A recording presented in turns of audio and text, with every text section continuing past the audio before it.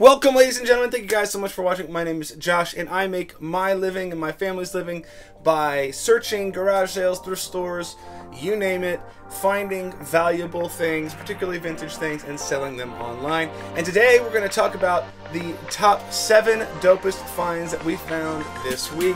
Let's get into it.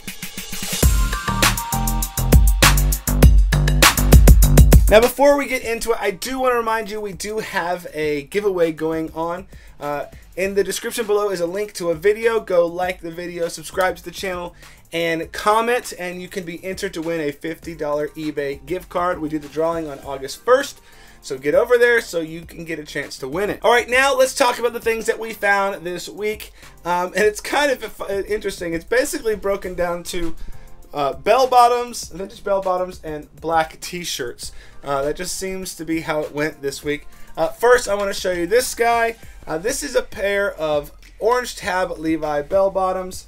They are not the 646 or the 684, but they are pretty dope. They're a pretty wide leg, pretty decent flare. They've got this blue patch on the back. The lot number is 380. I honestly don't have a ton of information about this particular pair, though I believe it probably is likely to have a little bit more in common with early moving on jeans by the look of it. Pretty cool pair. It seems like the person that owned this pair actually probably donated all their bell bottoms.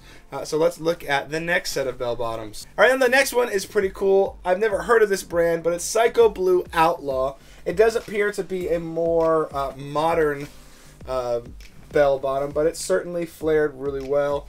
These actually look very well constructed. The denim is nice and strong. The rise is not very high. It appears to be fairly low rise.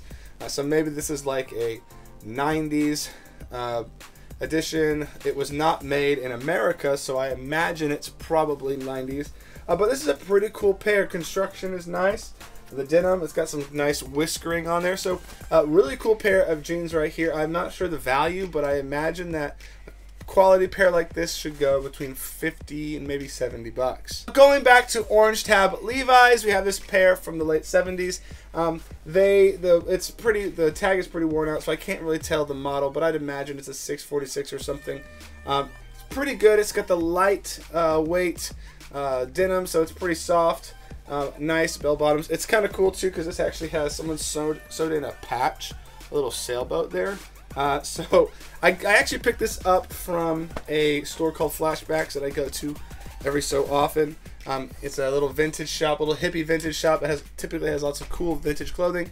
Picked that up for like $9. I imagine we'd probably get 50 to 75 as well. Now for the black t-shirts, we have this interesting t-shirt right here, single stitch on the Fruit of the Loom.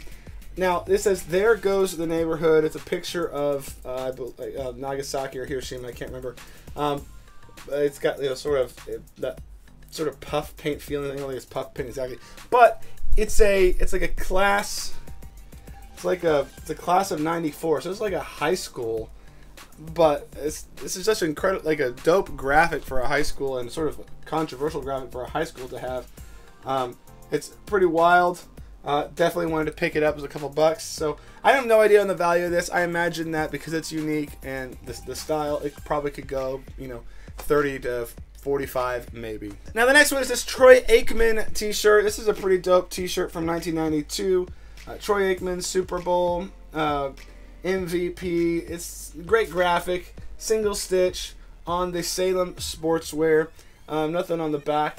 This is a solid t-shirt, obviously a Hall of Fame quarterback for America's team. The Cowboys are incredibly popular, so I imagine this doesn't last very long. Pretty cool t-shirt, if I do say so. All right, now for the next 2 big hitters. We found this on the same day, actually. Pretty cool. And the first one is this Elton John, I think it's 1998. Elton John solo tour. Super dope. The print is just so cool. I mean, it's like... It's perfectly worn. It's faded just enough. This is a fantastic looking and feeling shirt. It's not single stitch. It's on the Mark Athletic tag. Apparently it was Denise's. But dope t-shirt. I think I've seen these going for like $50-ish, so I imagine we'd probably get around there. Alright, now before we get to the number one item, please remember to like, comment, subscribe, and hit the notification bell, and to enter into the contest link below. Alright, now for the number one dopest piece we found this week, and it's this Korn t-shirt, the Follow the Leader t-shirt from 1998. This thing is sick. It is double stitched, but it is on the older Giant tag.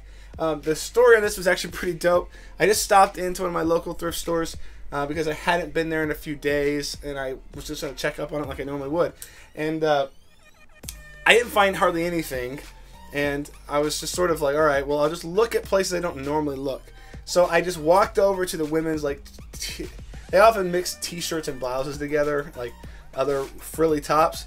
But I walked by and I saw the graphic, or I saw the tag, and then I looked at the graphic, and of course this is definitely a men's size XL Korn t-shirt hidden right there for $1. That's right, $1 for this thing. I think these go between 100 and 150, depending on size and wear and all that stuff. So super excited to find this piece. This is super sick. Alright guys, well thank you guys so much for watching. Please remember to like, comment, subscribe. We'll see you guys in the next video. Later.